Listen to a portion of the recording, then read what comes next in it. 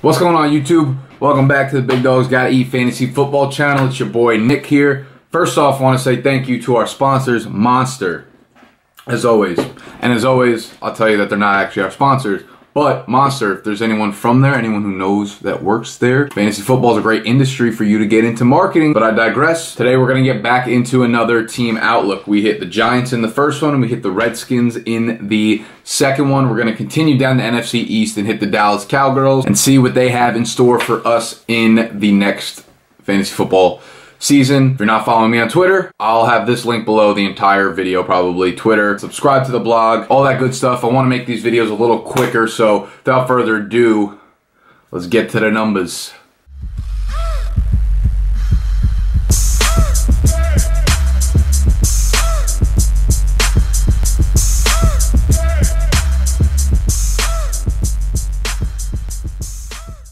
Alright, so when you start with the Cowboys, you obviously have to look at the rookies they had last year, starting with Dak Prescott at quarterback. A ridiculous season, the AP Rookie of the Year. He blew up the fantasy scene as well as the NFL scene. Finished as quarterback 6 in fantasy, and that was despite being 23rd in pass attempts and being on the NFL's most run-heavy team. They ran the ball on 48.7% of their plays last year. No other team matched that number. That can only mean one thing, that he had ridiculous efficiency. Not too hard behind that line, obviously. He went 23-4 in terms of touchdown to interception ratio, and he did that with a banged-up Dez for like 40% of the season. Cole Beasley was his guy. Anytime Cole Beasley is the guy in the offense and you can make magic, I think that says something about you as not only a player, but a fantasy stud. When you're looking at Dak, maybe you're thinking like, oh, it's a lot of dump-offs, a lot of easy throws, a lot of these like stat piling kind of shoots that he's throwing in there, right? But that's actually not the case. Dak's average depth of throw was 8.6 yards. It's not crazy, but it's let me say, I have the stats written down here. So it was guys like Matt Ryan was at 8.9. Andrew Luck was at 9.0, so it's very minuscule difference in terms of the average depth of throw. So it's not like they're all short passes, dump offs from the running backs or anything like that. Dak's slanging the ball. When you look at that type of efficiency, you know, you're always going to see red flags. And there are going to be red flags going into this year with Dak. It doesn't mean regression, but a lot of the signs point to regression. It's almost impossible to keep up a 23-4 touchdown to interception ratio unless your name is Tom Brady. The biggest change to this offense is that they lost Ronald Leary on the line, and they also lost Doug Free via free agency, via retirement. Flip that for the two guys respectively. And they didn't go out and make any big signings to kind of cushion up that line. They're going to be moving Lyle Collins from from guard to right tackle. So there's going to be changes there.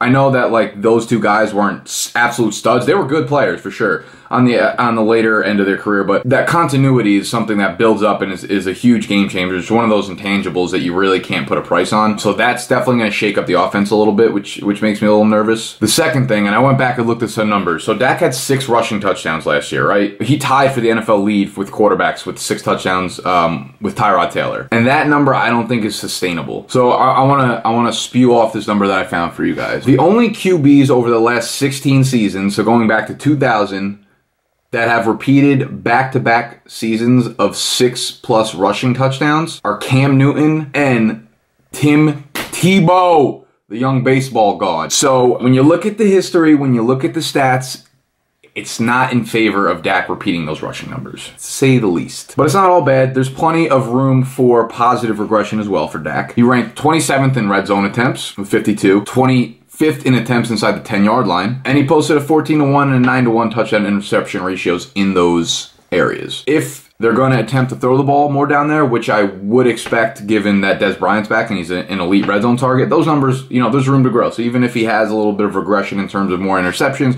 or less rushing touchdowns, I would think that he has more attempts near the goal line there. So, you know, Dak's still a stud, safe play there. You know, all in all, I do think Dak is a super safe play as a no-brainer, like low-end QB1. I'm still taking all the big names before him. I'm still taking even guys like Cam Newton, Russell Wilson before Dak. But luckily, the way fantasy football works out, you don't really ever have to make that decision. Dak's going right now as QB14 at like 104th overall. So, like, I don't know.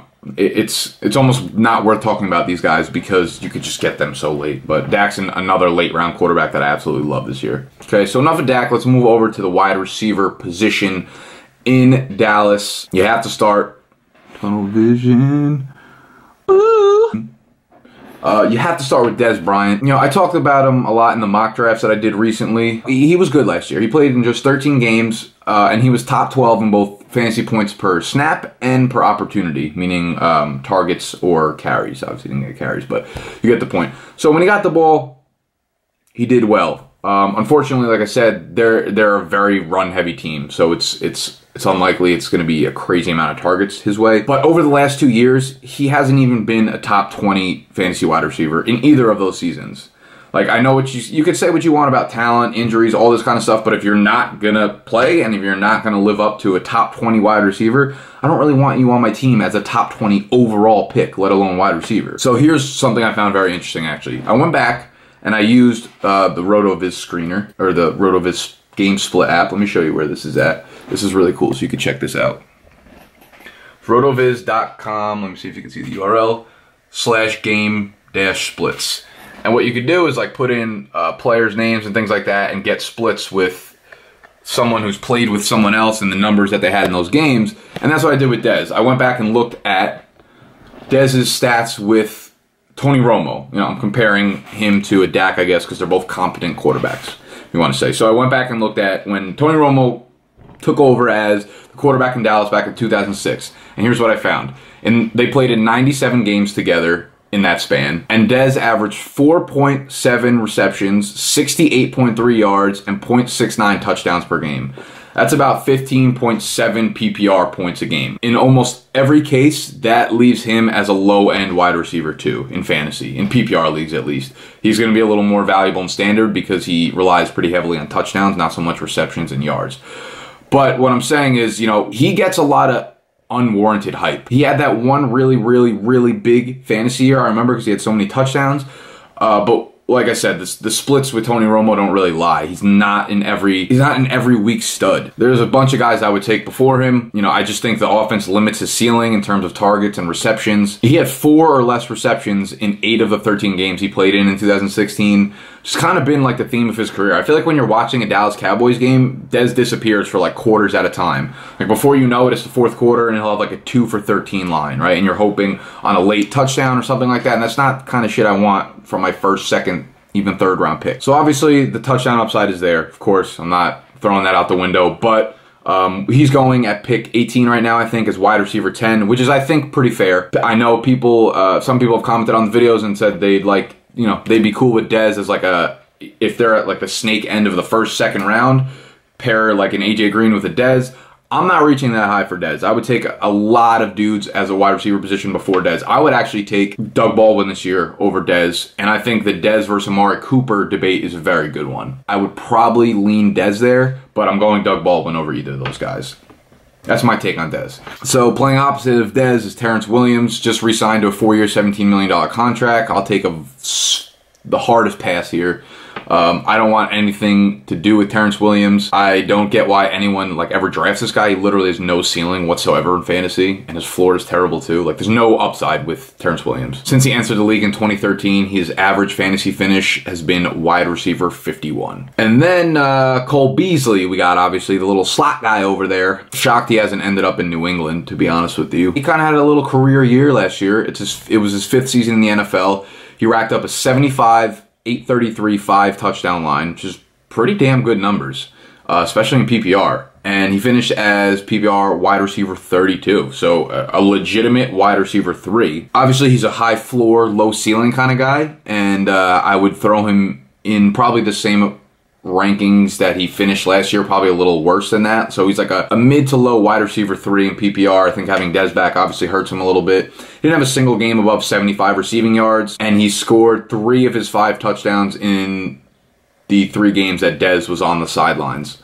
So he took advantage of those opportunities, and those definitely inflated his numbers a little bit. I think he's a good player for sure, and I think he's someone that will contribute in this offense. I want to look at his ADP versus... Okay, so Cole Beasley's going 170th overall, wide receiver 65, and you have a guy like Jamison Crowder going wide receiver 33 at pick 70. So 100 picks earlier. You can get Cole Beasley for free, and I don't think their stat lines are going to be that different, to be honest with you, at the end of the year. I like Jamison Crowder. I think he's more talented, but there's so many more weapons in that offense. Cole Beasley is basically the second weapon in the offense as a receiver, because Jason Witten's getting old. Terrence Williams sucks, so I like Cole Beasley there over Jamison Crowder as a value play. And as I just mentioned, there's no one else on the wide receiver core I really like. I mean, we could wait for Bryce Butler. He got re-signed to a 1-year deal. I don't, there's not room for him to really do anything unless somehow Terrence Williams gets hurt and he takes over as a full-time wide receiver too. Still don't see any upside. I don't see any fantasy value there. I'm not drafting him. But we'll move over to tight ends. Obviously, Jason Witten. Been in this league for too goddamn long. I'm legit tired about writing about him every year. He signed a new 4-year contract this offseason with Dallas. It literally contains no guaranteed money in it. Literally none. So that 4 years doesn't mean anything. His contract is not guaranteed past 2017. So his numbers in 2015 and 2016 were super similar.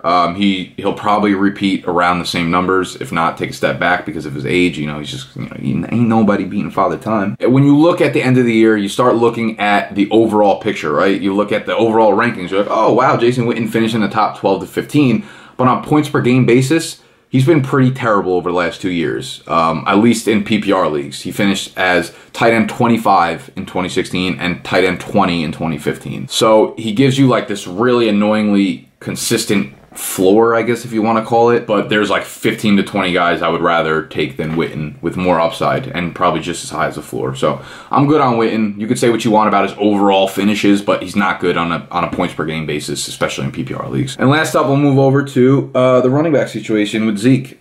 And there's not really much to say here. Zeke is to the Dallas Cowboys what like Tito's vodka is to every 20-something-year-old.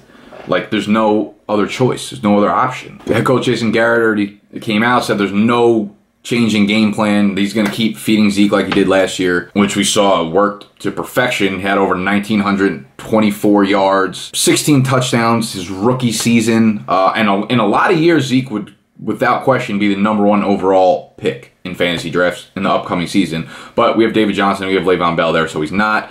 I do think the switch to the offensive line is going to shake it up a little bit more than people are expecting it to be. Like I said, I'm a big advocate of how continuity plays into things. So with Zeke, top 5 consensus pick, without a doubt, any style of draft, PPR, half point, standard. But he is a step behind guys like Le'Veon Bell, David Johnson. For that reason, he's not as involved in the passing game, and the line switch up kind of makes me a little nervous. Overall, top 5, I ain't going to be mad at you if you take them like 2 or 3. So that wraps up the Dallas Cowboys outlook. This was an easy one. They don't have a lot of stud players, which is perfect for me. Hope you guys enjoyed. Please give it the thumbs up if you did. Share, subscribe if you're new to the channel. If you have any questions, I actually want to hear you guys. What are your thoughts right there? Dez Bryant, Amari Cooper, Doug Baldwin. Rank them for 2017. Half point PPR. Rank those 3 guys. Who would you take first? Who would you take last out of those 3? Like I said, I'm going Doug, Dez, Cooper. Go follow us on Twitter. Everything will be linked below or linked right here. Go check out the blog, subscribe to the newsletter. The draft guide will be coming out in mid-August that I'm working on. It's an e-magazine that you'll be able to purchase right before your draft with top 250 rankings, sleepers, bust. Basically all the videos I'm putting together kind of compiled into one little e-magazine that'll be super cheap for you guys to purchase if you're interested. And that's really it. And we got the Big Dogs Gotta Eat Dad hats coming in soon. They'll be in like 2 or 3 weeks, and they'll be up for sale if you're interested. So you got to be styling out for the summer, boy. And I'll see y'all next time. Thank you for spending your time with me. It's much appreciated. I love you guys. How to give a fuck about your black bag. I know all the combinations of your cool. Imagine compromise. Your time expired. You're driving me to drink. Now I'm running little